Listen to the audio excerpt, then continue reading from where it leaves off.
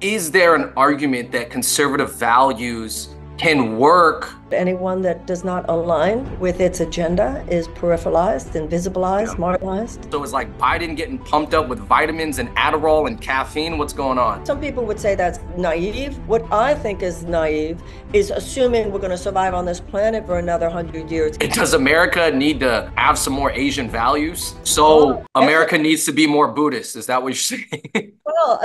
What's going on, everybody? What you're about to watch is an unedited interview with Marianne Williamson. This interview happened the day after Joe Biden clinched the nomination, meaning that Marianne cannot win, but she continues her journey. So she has a really cool perspective. I recommend you guys watch the whole thing through. There's some jokes, but also a lot of serious talk. And to answer the question, how come I haven't spoken to any Republican candidates on video? Well, the truth is the Republicans aren't hitting me back. The Dems are down to chat, and it's as simple as that. So anyways, guys, hope you enjoy this. Please hit that like button, and let's go. Well, thank you for your time. Thank you for giving me, I know you're a very busy person, and I know that even yesterday there's a lot of news that we got to talk about and go through, but it's an honor to sit down with you because I always like sitting down with anybody who's very smart, intelligent, and brave, and who runs for president, wants to make an impact, and at the very least get their message out. So I think that's why I'm very glad to sit down with you. Thank you. Thank Glad you. to be here. Thank you for having me. Oh yeah, I appreciate your time. I guess I guess immediately, um, I got a notification last night, 15 hours ago, saying that Biden has clinched the primary. I guess where does that leave you? Is that true? And what does that mean for you? The president has clinched the nomination. Um, this was not a primary. The DNC said there would be no primary, that they had already decided it would be the president. Mm, So I have lived inside the belly of that beast of the way politics operates for the last year. mm-hmm. And I see how the system makes sure that anyone that does not align with its agenda is peripheralized, Yeah. invisibilized, marginalized, Yeah. erased, in my case. Mm-hmm. And, I think that a primary and a political campaign in general, particularly a presidential campaign, is the most important platform for a conversation for the American people to have among ourselves. Mm-hmm. I know how this conversation of serious, authentic analysis of what is wrong in this country and what we might do to make it right was suppressed. Mm. As long Yeah. as I'm on these ballots, I can still use this as an opportunity to talk about these things. In Right. addition to that, in addition to that, I think that anything less than the conversation I'm having, and the Democrats will not win in 2024. Uh, Wow. I think that this campaign is much more like 2016 than around 2020 than it is like 2020. I feel that similarly to 2016, the Democratic establishment elite has no clue what's going on in this country.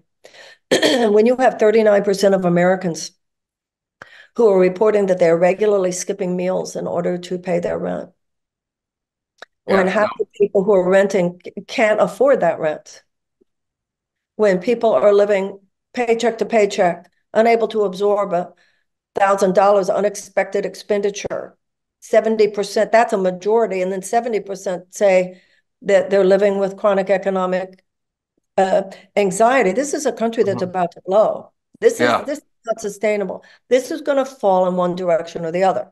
It's Mm-hmm. either going to fall in the direction of greater economic hope and opportunity, justice, and economic good and inspiration and motivation for real fundamental change in this country, or it's going to fall in the direction of chaos and authoritarianism.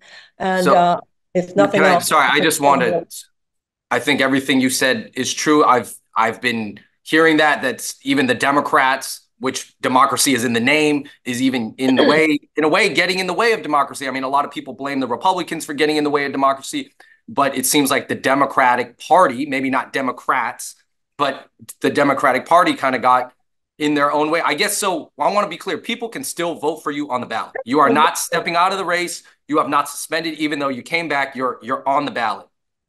Yes, and Marianne, people can go to marianne2024.com. Please support, please donate so that I can continue to travel.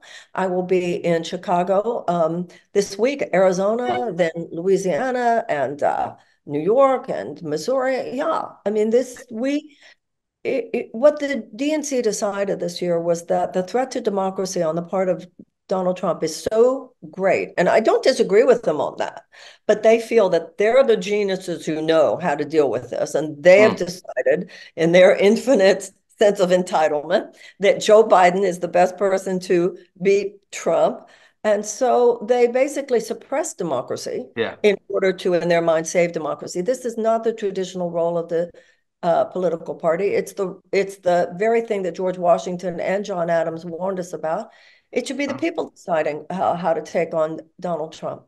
And I agree. I guess real quick about Biden, and we're gonna get into some questions about spirituality. I know that you're a very spiritual person.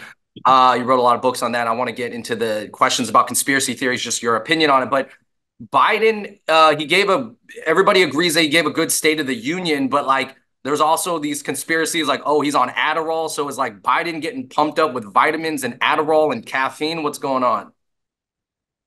Well, I don't have any inside knowledge, but I have eyes with which to see. I have Right. ears with which to hear. Enough said. All right. Well, we're moving on. First of all, I think that the fact that you're still pushing, even though Biden has clinched, and you're still out there on the road, and you're still going to hit up cities, and you're still going to spread your message and make a point and get votes. You're still going to get votes. I think that is, yeah, that's very noble of you, and I think that goes to show you your heart for the issues and your message. I guess quick, have you heard of I'm sure you're familiar with this term, the fourth turning? Yes, Do you yes. believe America in this Western society that we're in, and it more applies to, I believe, Anglo societies or Western societies? Do you think we're in the fourth turning, and it's generally like that's your feeling? Yes, and that's why I think that this is such an important moment to grab the wheel of history. So Mm, the political, I call it a political media industrial complex because the media is very much a part of it. They like work in partnership.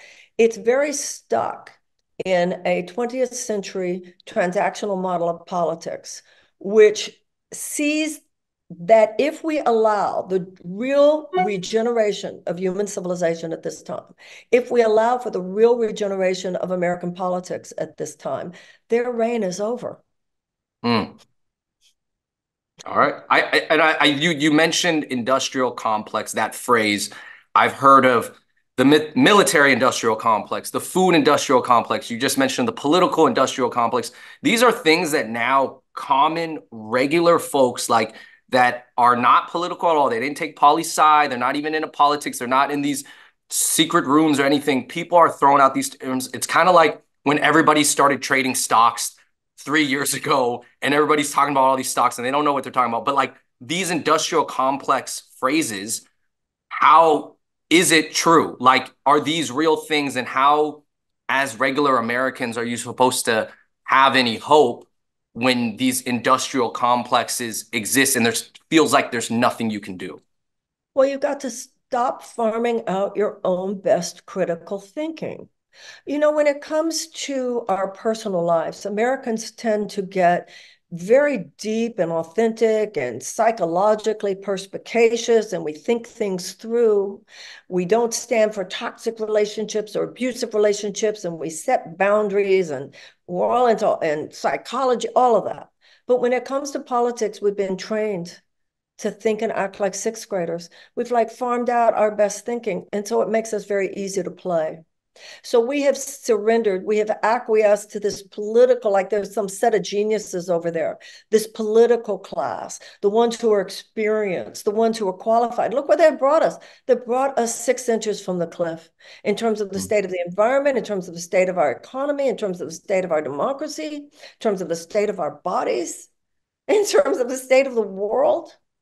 And these forces, just listen, whether you're talking about slavery, you're talking about institutional suppression of women, talking about the Gilded Age, talking about segregation, those forces of injustice were repudiated by generations which rose up and said, no, no, no, no, that's undemocratic and that's not what we're doing here. Today, the problem is not one particular institutional reality so much as it's an economic paradigm. Mm, The idea that short-term profits for huge corporate forces should be our bottom line, rather than the safety, health, and the well-being of the American people. It has become our governing principle. And that's your governing principle. Democracy is not. You mm. can't have a thriving democracy when you don't have a thriving middle class. And this system has made the middle class in America collapse.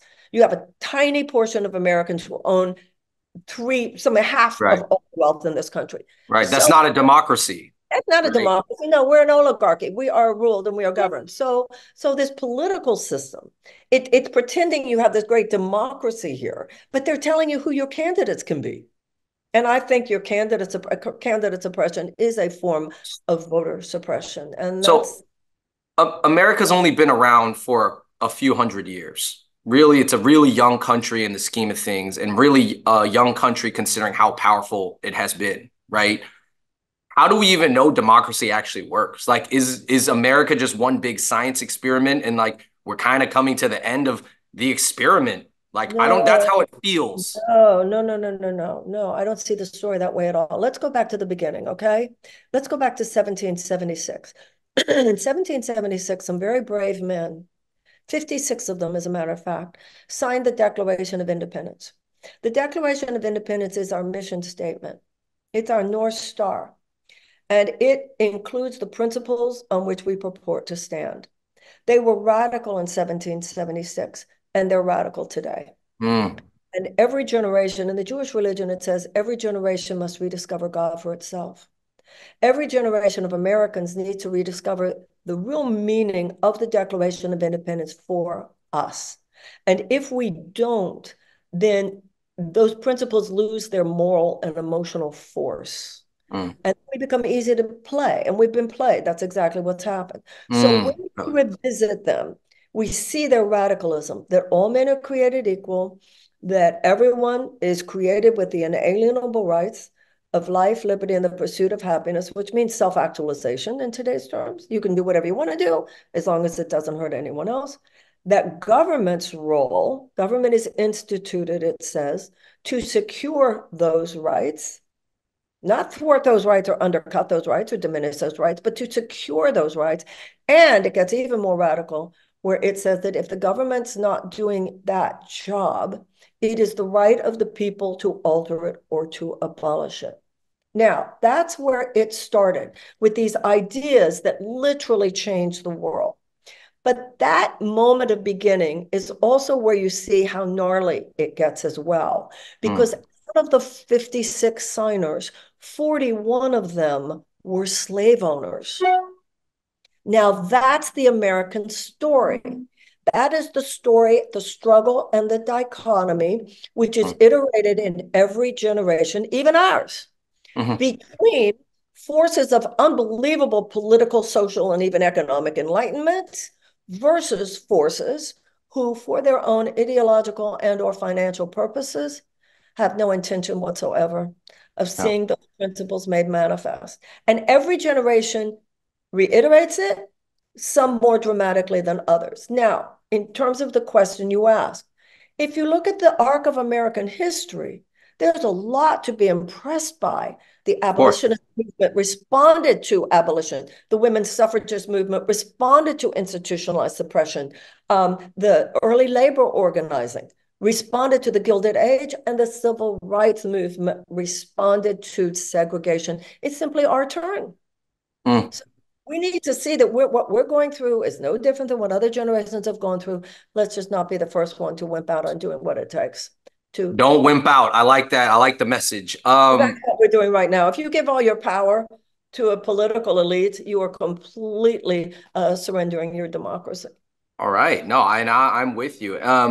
I mean, it seems like that in this Democrat Republican battle, I mean, it feels so much like, yeah, and I get what you're saying, because it just feels like a lot of the people are, I guess I would use the word moderate. I identify kind of as a moderate. Like, I could have gone either way. If there was a Republican candidate that I thought was legitimate, I wouldn't have been afraid to vote for that just because that's kind of like where I'm at. And I guess this is kind of a question about, I guess, Democrats, because it seems like I'm Asian and a lot of Asian Americans are actually leaving the Democratic Party. Not that it's not yet 50-50 between the Asian American voters, but there's quite a few that have moved over to the Republican side, actually statistically in the past 8 years. So I guess what like what is wrong with the Democrats in the past 8-10 years that have made people leave? Like, let's be honest. Like, is it the crime? Is it they are have a reputation like they don't care about crime? They have the reputation that they're focusing on the wrong issues. Like, is there any truth to that? The problem with the Democratic Party is that they have dropped their Rooseveltian unequivocal advocacy for the working people of the United States. If they were continuing to hold to unequivocal advocacy for the working people of the United States, we would have Medicare for all, which they have in every other advanced democracy. We would have tuition-free college and tech school, a system which we had in place until the 1970s. We would have a guaranteed living wage. We would have the things that actually help people economically thrive who are actually part of the majority of Americans. But once again, let's look at the larger context. When I was growing up, more than not completely, but more than not, the Republican Party was dominated by the high-minded conservative principles, and the Democratic Party was dominated by the high-minded liberal principles. And that's why Eisenhower could say the American mind at its best is both liberal and conservative. At this point, the Republican Party has become completely dominated by this corporatist element to the point where you are talking about a neo-fascist perspective because it's such a deep marriage of corporate power and governmental power, which, by the way, is personified by Donald Trump. The Democratic Party is trying to have it both ways. And this has been true ever since the Democratic Leadership Council, where they want to help people. But this is exactly what President Biden is as the corporatist Democrat most empowered. They do want to help people, but they won't go any further once they get to the point where to go further would undercut the bottom line of their corporate donors. So what you have is the Democratic Party split into two parts between the establishment corporatists and the progressives. But what is disappointing to me in this campaign is to see how even the progressives fall totally in line with the DNC when it comes to something like a presidential election. So there's something that happens to people once they get in there. They're very good on Twitter still, though. They'll totally show up as major progressives on Twitter.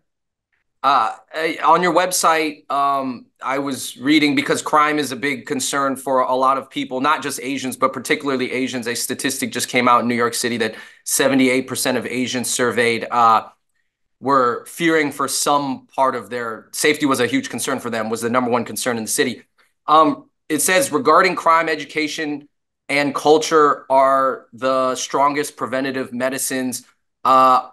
What is the culture that you're referring to? I guess, is it the media culture, the gun culture? Is it the video games? Is it the music? Is it the movies? What? I guess I'm just curious because culture is a very big word. It can mean a lot of things. We have a multidimensional breakdown here. We have an all systems breakdown, and it's going to need an all systems response. You could look at something like guns, for instance. The conversation used to be, is it the guns or is it the culture? Clearly, any sophisticated look at that today, it's both. Obviously, it's the fact that we have such lax gun safety laws, by the way, contrary to the express will of the majority of Republicans as well as Democrats, including gun owners. But it's also the glorification of violence. It's all of the above. When you look at how many billions of dollars are made on violent video games, millions of billions of dollars made on products that are sold to children that are violent, billions of dollars that are made on violent movies and gratuitous violence. I'm not talking about violence used for genuinely artistic purposes like someone like a Martin Scorsese. I'm talking about cheap, gratuitous stuff, including a lot of violence against women, by the way. That is nothing other than getting more clicks and making more sales. And of course, it's poisoning the air. We're not going to be able to deal with the violence in our society until we also make a commitment among ourselves to being a nonviolent society. How do we do that? though. Like that is, I feel like violence is built into the American ethos. It's almost like we're a rebel. And this is my opinion, it feels like a rebel country. Go get it at any cost. Defend yourself. Someone steps on your yard, punch him or shoot him. Like, you know what I mean? It wasn't always as bad at all. There were even some ethical rules in the wild, wild west. Even in the wild, wild west, when they came into a town, they had to surrender their guns while they were there. This Mm. what's happening now. There's a complete ethical breakdown. This is what unfettered soulless capitalism has done to us. It's just get what you want at all costs. Look at Twitter. Twitter's a violent, violent place. The way people lie. Lying about someone is violence. We all need to read a little Buddhism here about, violence of speech, right speech, right thought. So America needs to be more Buddhist. Is that what you're saying? Well, Buddhism, I believe in the universal spiritual principles in all the great religions and spiritual teachings of the world. Yes, we have to be more humble. We have to be more merciful. We have to be more loving. What are you doing so casually, insulting people, lying about people, smearing people? All those things are violence. So it has to start in our own hearts, Mm. seeking to be more harmless people. All of us So have to make ethical decisions all the time in our careers, in it our does feel like that. I'm sorry to interrupt. I hope. Does America need to have some more Asian values? Like, and I know Asian values. That's a big term, but like, it's kind Well, of a funny way to Judaism think and about it. Christianity came up with, love one another and walk humbly with thy God, act mercy and just do, Right. justice, Okay. justice, So have self. we. So all the great religious traditions extend into the world I, the highest principles of truth. that's a good point. And I was just obviously it'd be funny if you said be more Asian, but I know that's not actually the accurate So, answer. and Jubus. They said when I was younger, I remember having conversations. We called them when I was growing up. We call my generation of like college time. There were often people called Jubus. All these Jews who were at Buddhist monasteries. Oh, that's hilarious. Um, so I guess, man, the values in America need to change. Now that statement, the values of America needs to change.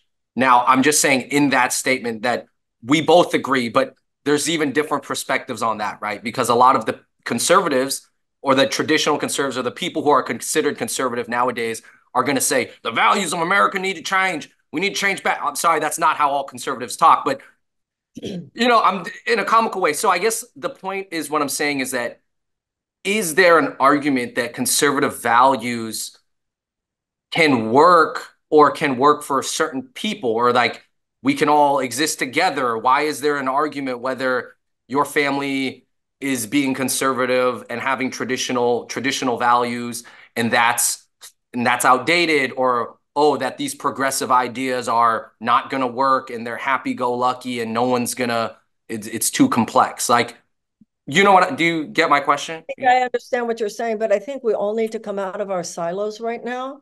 And some of these labels actually limit rather than expand the conversation. There are values of righteousness, which is just the things that you and I were talking about before, that we love one another. Now, where progressivism comes in is that we would argue that those principles of righteousness should guide our public policy as well. But when it comes to personal behavior, I see as much smug, arrogant self-righteousness on the left as I see on the right. And this projection onto other people that because of a political position they take, that they have no values, that they don't care. So I think that a lot of we need to go back to neutral here. Just each and every one of us trying to be a better person, caring less. God, we were not sent to this earth to monitor other people. We were sent to this earth to try to be better ourselves. Martin Luther King said, you have very little morally persuasive power with people who can feel your underlying contempt. So when we go into any situation, people can subconsciously feel it when we're looking down on them. So whether we're on the left or on the right, we all have to remember no one has a monopoly on truth. No one has a monopoly on this country. We all get to own it, guys. And number three, nobody owes it to you to agree with you. Mm. The issue is not trying to get other people to agree with you, but you're finding that sweet spot, that sort of namaste consciousness before you even open your mouth and with which you listen to people. And then there's a yin and a yang. Like I said, nobody has a monopoly on truth here. And when we stop learning from one another, and then you talk about the meanness of this time, we're living at a time now where it's not only that you disagree with me, but because you disagree with me, you are wrong. You are wrong, and you should shut up. Now, all of I us, love that's violence, and we all have to take responsibility for the part in ourselves that would go there. And I agree that we're kind of in violent times and there's a lot of aggression right now. I guess one criticism to that or to back that up is that a lot of people are going to say, well, America needs to be a strong country. America has to be strong, and you can't be strong without being aggressive and muscular and buff and have a bunch of guns and weapons ready. Is that true? Because we still live in a time when there's still enemies and rivals in this world, countries that are don't care about America or care less about America, that America needs to stand strong in an aggressive manner. How can America be strong if America takes a more, I guess, like empathetic, like kind of like internal, whatever we're talking about? Well, there's the yin and the yang, the masculine and the feminine. So you just presented a view of really not even not even masculine, but this kind of toxic masculine that's just about aggression. There's nothing high-minded about that description of things. Love is the greatest strength. If you really want to exercise strength, take better care of your children. Mm, Take better care, create more economic opportunities, I want a Department of Peace. And because we need to have an army of peace builders as much as we have an army of military personnel. And there are 4 factors within peace building, mm, which statistically indicate that if these things are present, you'll have a higher incidence of peace and a lower incidence of violence. Greater economic opportunities for women, greater educational opportunities for children, a reduction of violence against women, and an amelioration of unnecessary human despair. Those things are strength. mm, If you do not exercise that more yin strength, feminine strength, mm, right? And that's not just man, woman, it's masculine, feminine aspects of character. Then mm, you will need all that aggression. Then you will think you need all that brute force in the form of prisons and bombs. It's not working. It's not sustainable, mm. ever ending conflict. And at this point, it's a threat to the species and to the earth itself. I, that's a great answer. I want to talk about I don't know if we can talk about this real quick, but I guess the migrant and the border issue is a really, that and I would say Israel Palestine are like those are like deciding issues in this, or at least they were before we just got the 2 old guys back. So I guess like what's your I guess opinion on what's going on in Gaza right now? And then also I want to talk about the border real quick and then a few other things, and then that's it. Well, what's going on in Gaza right now is unconscionable, and the United States should not be supporting it. And we have to say no to Bibi Netanyahu. We need a 2-state solution. Uh, Neither of those peoples are going anywhere. The Palestinian people are not Hamas. The Israeli people are not Benjamin Netanyahu. Mm. The United States should display robust and equal commitment to the peace and the security and the sovereignty of both people. We need a ceasefire. We also need release of those hostages, and we need that path to a 2-state solution. It's not going to be easy. People have certainly tried. Bill Clinton tried. Do you The one think Biden or Trump could I don't know about solve the issue, but at least quell? Trump is being very shrewd right now. He's not saying a word. Very shrewd. Very shrewd. He's Uh, yeah. he Oh, sorry, continue. Finish Well, he that, please. certainly did not display in his presidency. I remember Jared Kushner, who was his East liaison, saying that the problem with the Palestinians was nothing other than the words he used to describe it was a real estate dispute. That was the level of his Yeah. understanding thing and Yeah. of moral discernment. Yeah. Um, so, you know, when President Trump moved the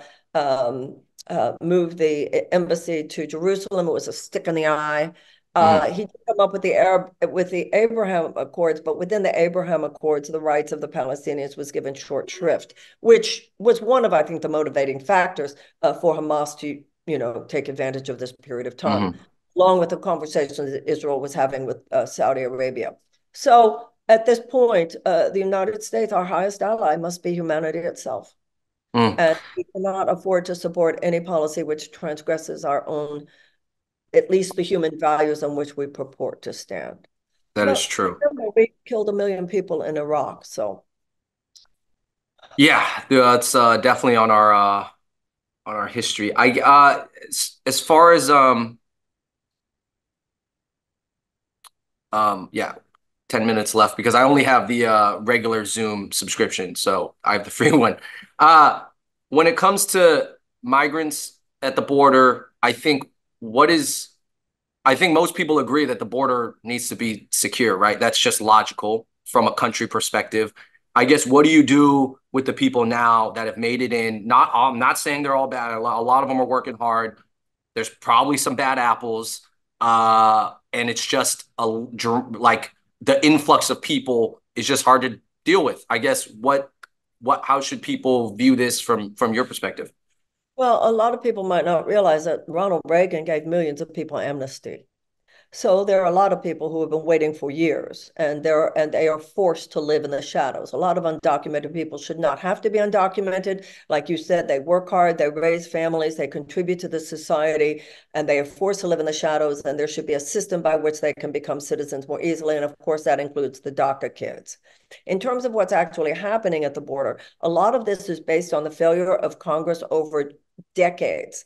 And Mm, we the infrastructure. Remember, the Democrats and the Republicans had come up with a bill not long ago, billions of dollars that was going to be spent at the border, creating what we need, the proper infrastructure, the judges, the adjudicators, people who know how to interrogate, who are mm, professionals, to establish where there is and there is not credible fear, giving someone a valid claim of asylum, creating a situation so that they are then led to integration into American society, the others led back. yeah. And it was Donald Trump who then told the Republican leaders to kill that bill, to not vote for it. Why? Because it would have worked. And he didn't want to give Biden a win during an election campaign season. Now, Wow. no matter what we do, however, no matter what infrastructure we create, no matter how many walls, no matter how many surveillance systems, you're going to have to address root cause, which is central to my entire campaign. The Mm, old-fashioned transactional politics only talks about symptoms. We have to talk about root cause.